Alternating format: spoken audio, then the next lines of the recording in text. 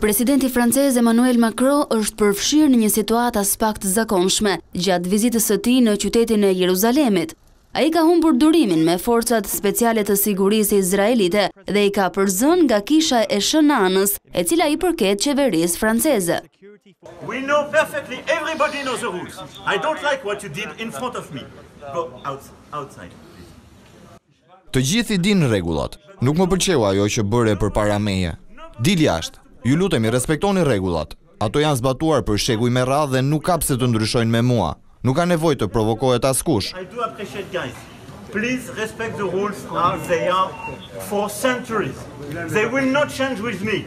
Kisha katolike romake, e cila daton në shekullin e 12, ju dhurua Napoleonit III nga sultani Osman në vitin 1856. Një zëdhënëse e Pallatit Elizes sqaroi se presidenti Macron kishte ndërhyrë pas një përplasje midis forcave franceze dhe atyre izraelite, e cila u qartësua dhe vizita shkoi sipas planit. Një incident i ngjashëm ka ndodhur në vitin 1996, kur presidenti atëhershëm francez Jacques Chirac u filmua në shkëmbime të nxehta me sigurinë izraelite gjatë një vizite në të njëjtën kish.